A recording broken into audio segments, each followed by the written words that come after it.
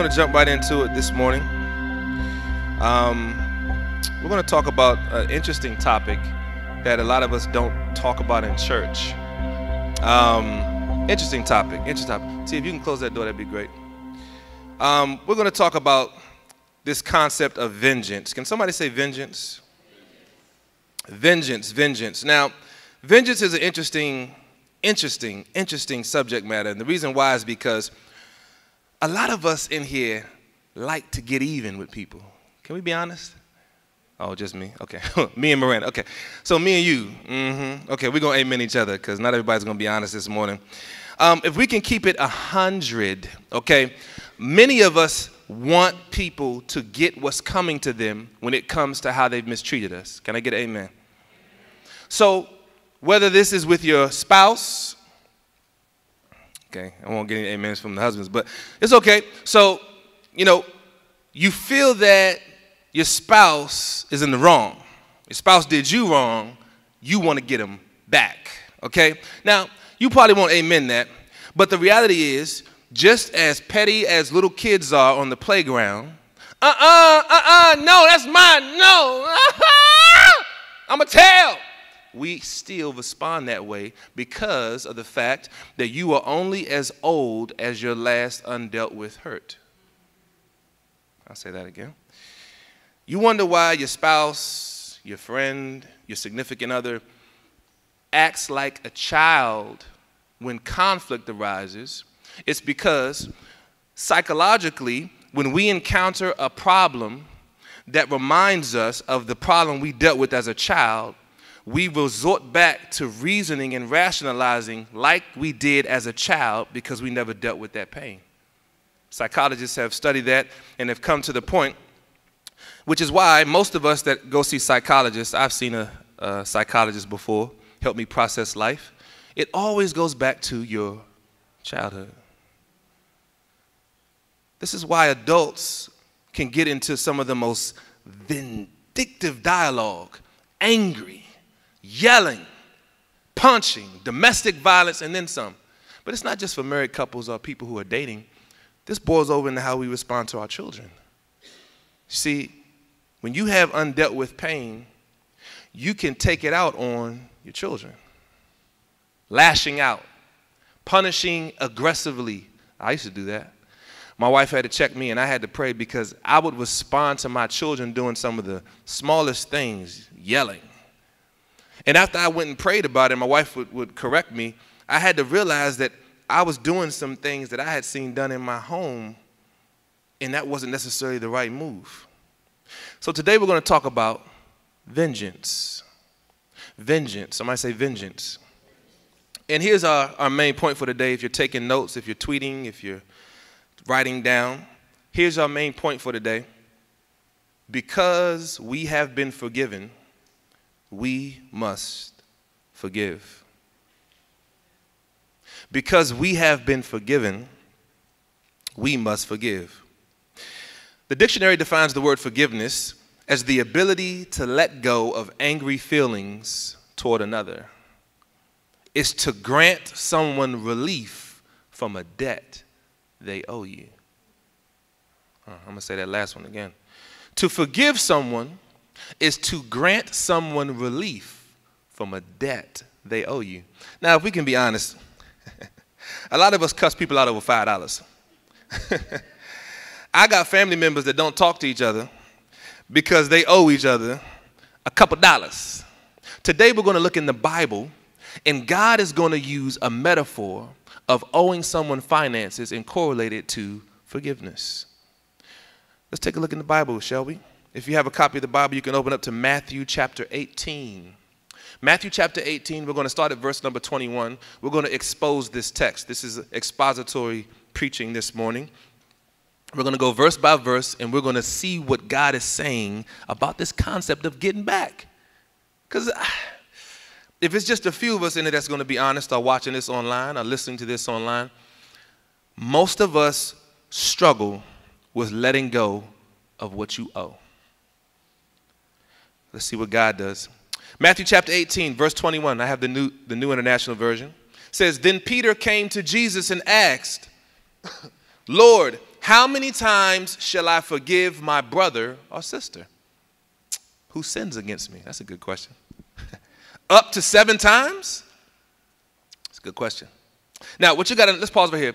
What you have to understand is that most rabbis in this day and age, in the scripture that was read, it says that all you have to do is forgive somebody 7 times.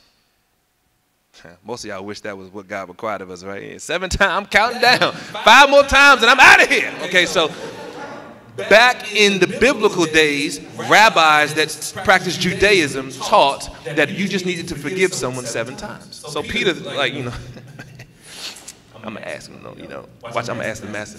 How about, how much should I forgive somebody? 7 times? Peter thought his brown nosing was going to get him some points for Jesus. And Jesus said, Actually, let me rephrase that.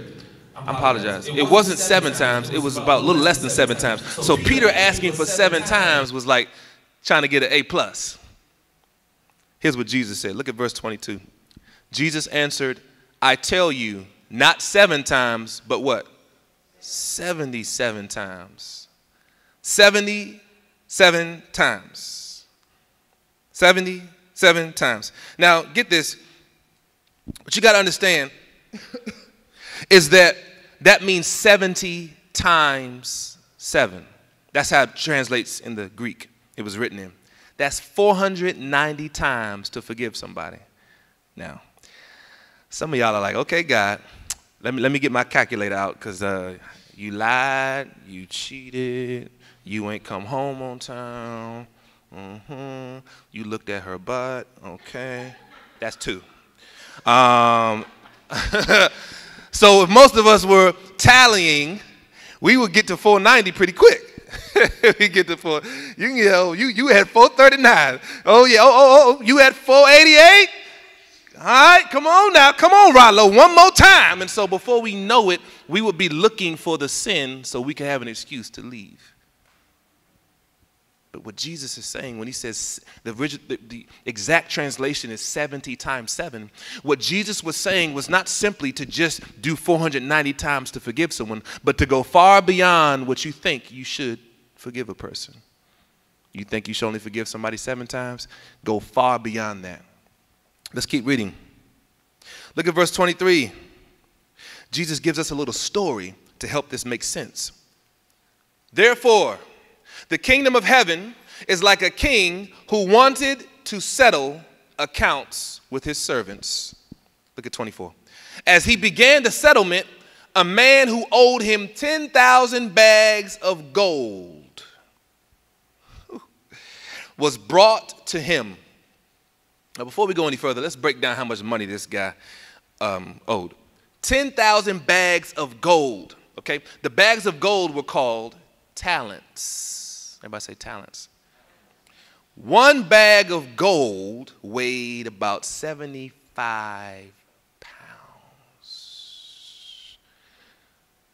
The first servant owed the king 10,000 gold boulders that weighed 75 pounds each. Somebody say debt. You thought you owed Sally Mae.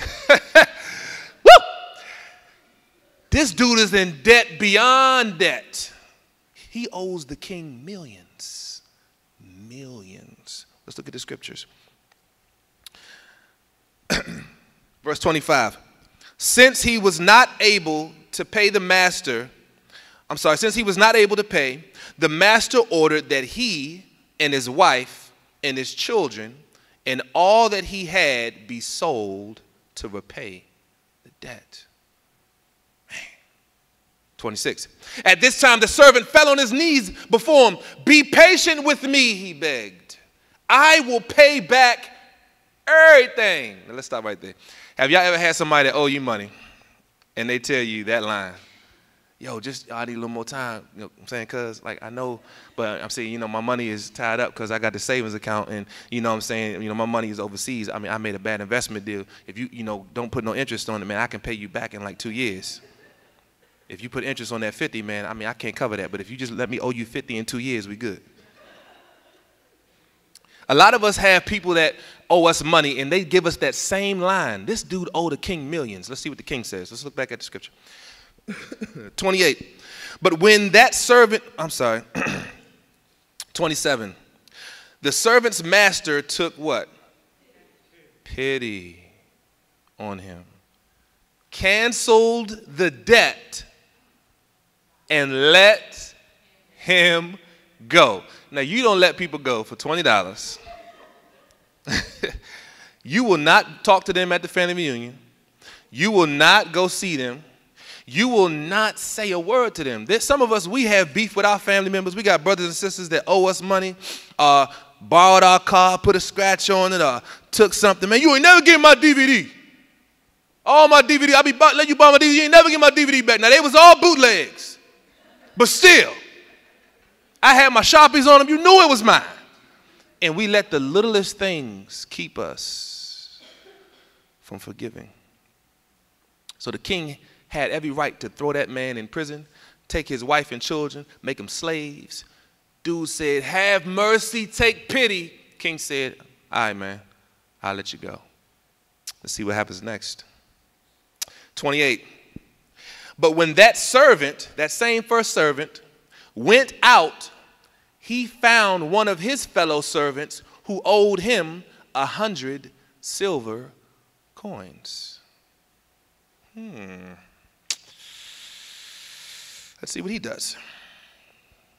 Did he forgive him? Did he take pity on him? Actually, he choked him out. Y'all thought choking people out was something new. Let's look at the Bible. No, it's been going on for a while. He grabbed him and began to choke him. Pay back what you owe me. It seems kind of weird, doesn't it? Let's see what else happens. This first servant owed somebody 10,000 bags of gold. Walked up on a dude that owed him 100 silver coins. Choked him out. Let's break down how much he owed.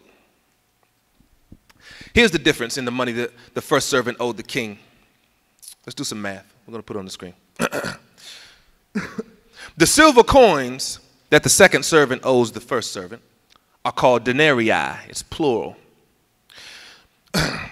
of the word denarius. A denarius is a Roman silver coin worth about $60 each. So let's do the math.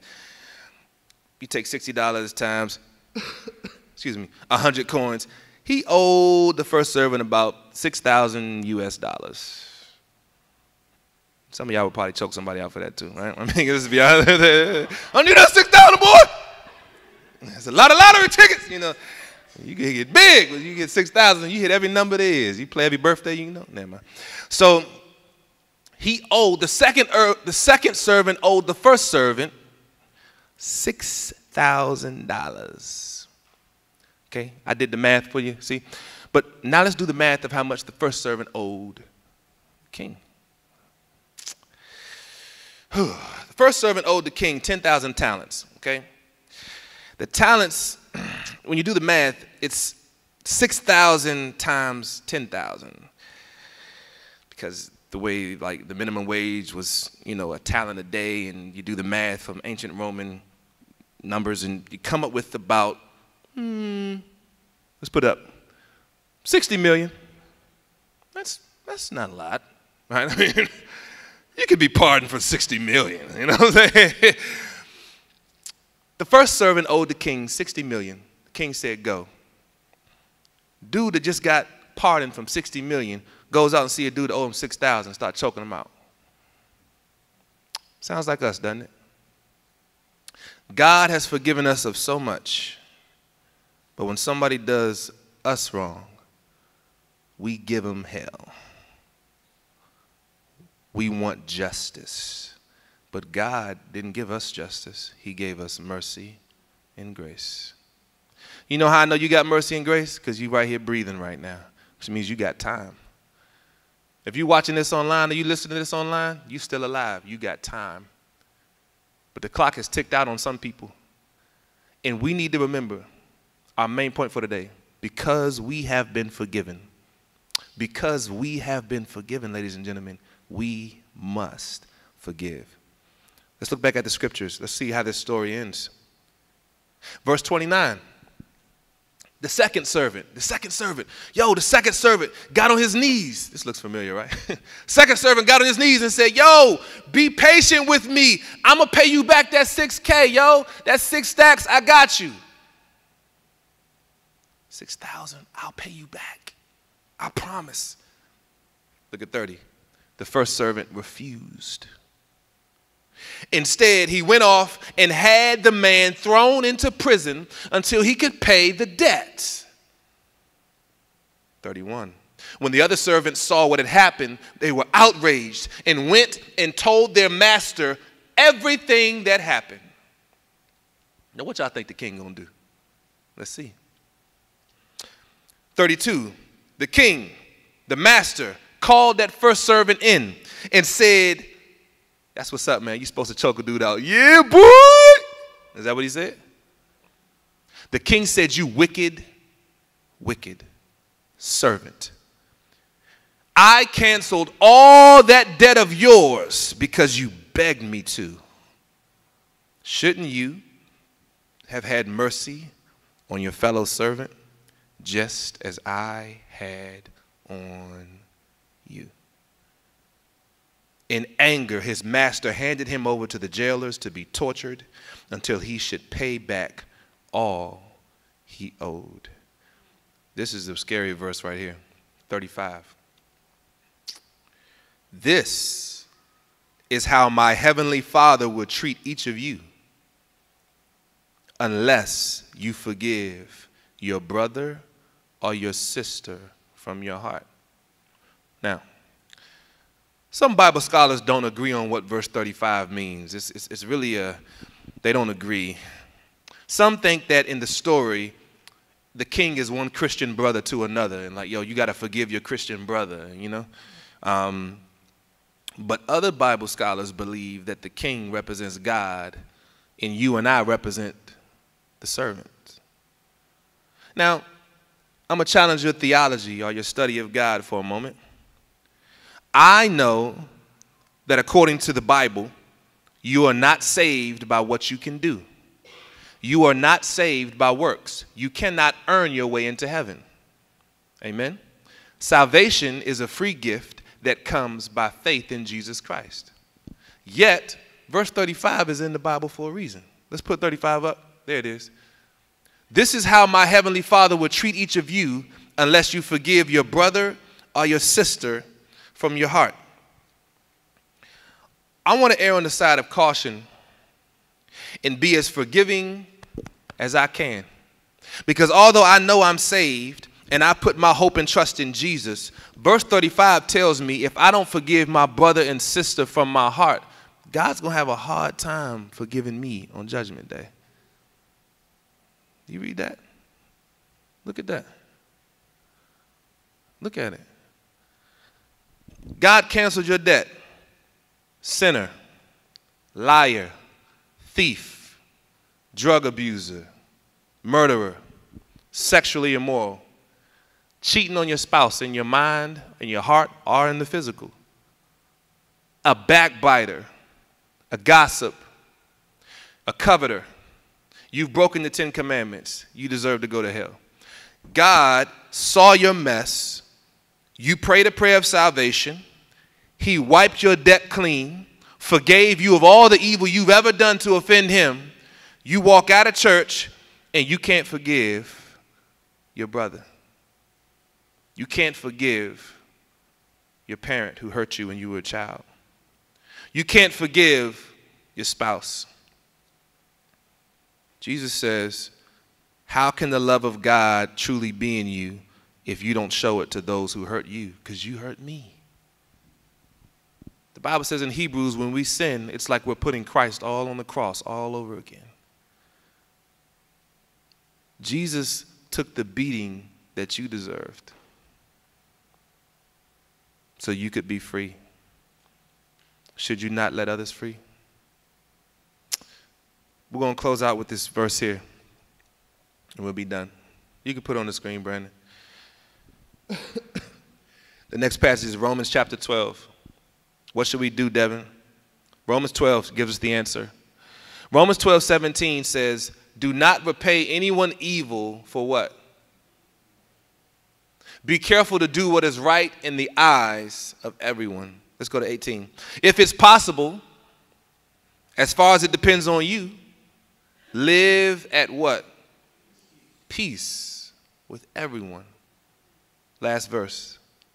Do not take revenge. Do not take revenge. Why? Do not take revenge, but leave room for God's wrath. For it is written, it is mine to avenge, I will repay, says the Lord. Here's our problem. We don't have any room for forgiveness because our heart is full of vengeance.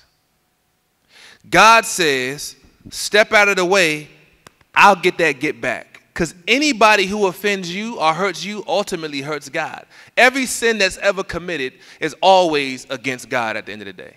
They may have cussed you out, but at the end of the day, they offended God. They may have stolen money from you, but at the end of the day, they offended God.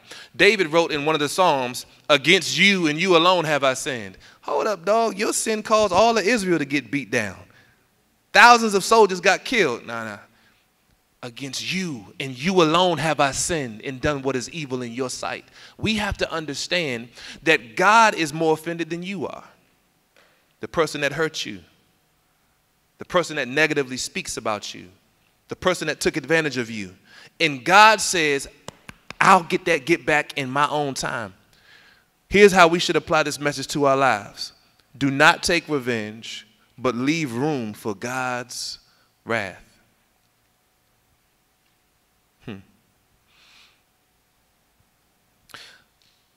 This morning, I want to pray for some of us who struggle with forgiveness, letting things go.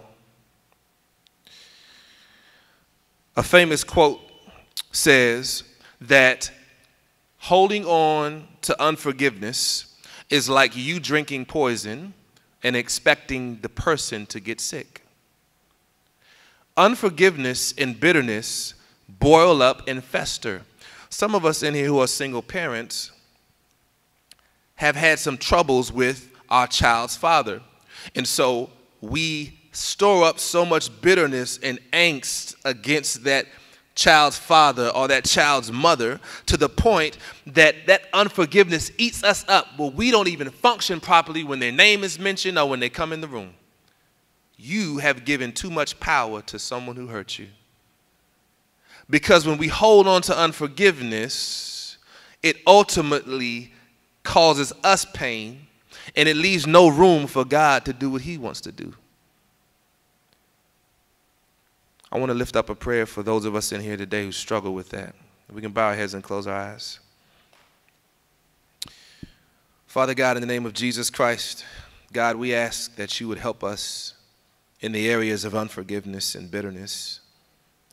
All of us in one way or another deal with resentment, hurt, pain, from a spouse, from a brother, from a sister, from a family member, from a coworker, from a teacher, from a friend, from somebody in the neighborhood, to a stranger that bothered or offended us on the road. We deal with vengeance thinking on a regular basis because none of us love or like to be offended.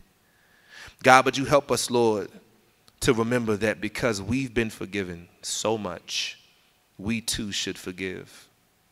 Would you help us, Lord, to remember what you have done for us on the cross? If you can keep your eyes closed and your head bowed. If you're in this room today and you didn't realize you offended God, I have some bad news for you. God has forgiven the sins of those who have become his children. But the way to become one of God's children is to admit that you have a problem. The Bible says in Romans chapter 10, verse 9 and 10, if you confess with your mouth that Jesus Christ is Lord and you believe in your heart that God raised him from the dead, you will be saved. If you're in this room and you don't know that you need salvation, the bad news is that you have offended God. You have a debt that you cannot pay. The only way to pay for it is to spend an eternity in hell.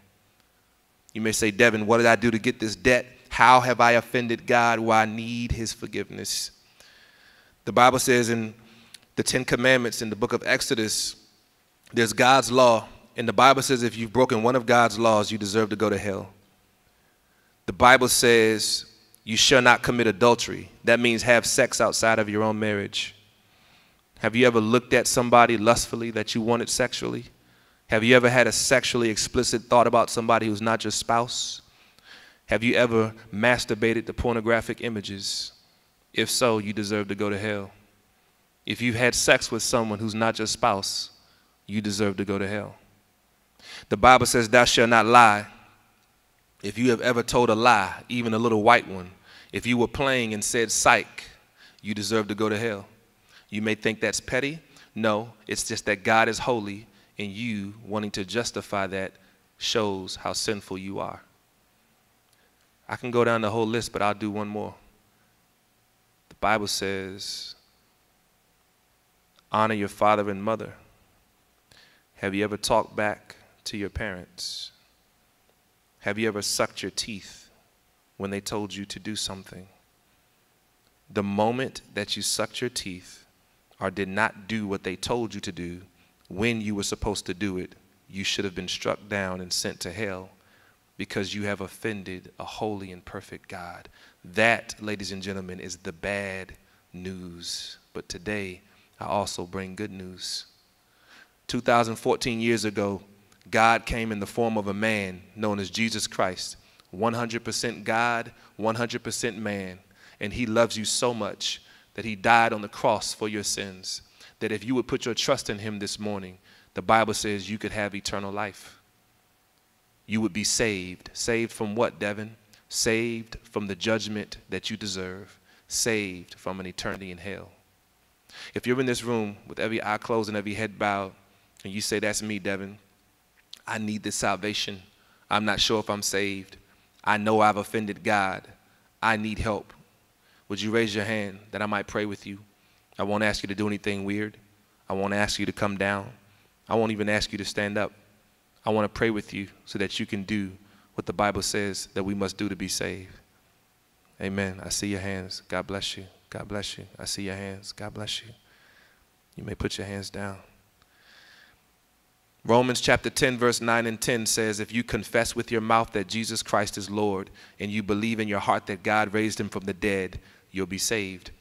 You cannot earn your way into heaven. When I speak to people of other religions, they believe they can earn their way into heaven.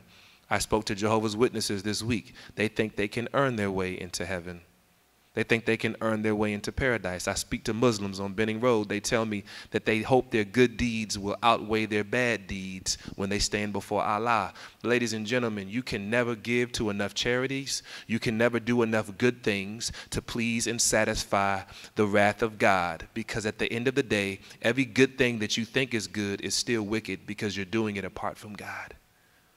The only thing that will satisfy the debt you owe is Jesus Christ paying the price for your sins. If you raised your hand, I'm going to lead you in a prayer.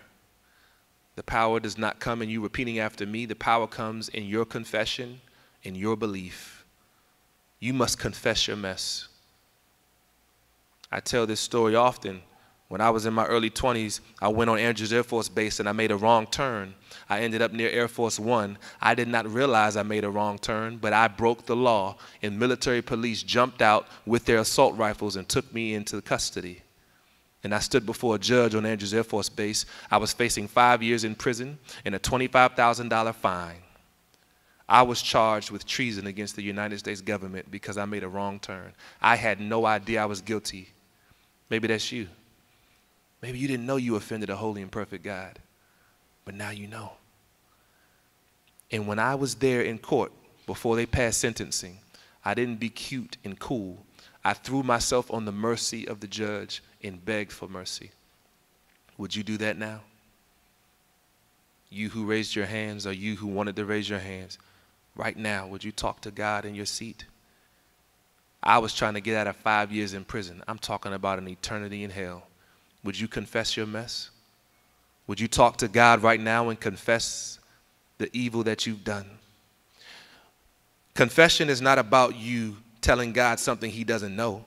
He knows what you've done. Confession means you want him to do something about it. I have 2 sons. When one son offends the other, one son will run and tell me, Daddy, he hurt me. Why? He acknowledges that I can do something about it. Would you talk to your spiritual daddy right now and tell him what you've done?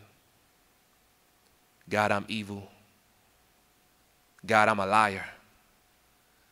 God, I'm sexually immoral. God, I'm a thief. God, I need your salvation. Would you take a few more moments to confess what you've done to God? Even though the lights were off, he still saw you. But you confessing means you want him now to do something about it. Take a few more seconds and confess that God may have mercy on your soul. I've used illegal drugs. I've been drunk. I've had sex out of my own marriage. God, forgive me. At this point, I'm going to lead you in a prayer if you raise your hands. Remember, the power does not come in repeating after me. The power comes in your confession and your belief. Let's pray. Father God, in the name of Jesus Christ, I recognize that I am a sinner. I recognize that I have broken your laws. And because of this, I deserve to go to hell when I die. But right now, I confess, I say from my own mouth that Jesus Christ is the Lord of my life. And I believe that you, God, raised Jesus from the dead to save my soul. I know now that I'm saved and that when I die, I'm going to heaven. But while I'm here on earth, you have a mission for me. Help me to serve you with my life. And help me to remember that because I've been forgiven, I too must forgive. In Jesus' name, amen.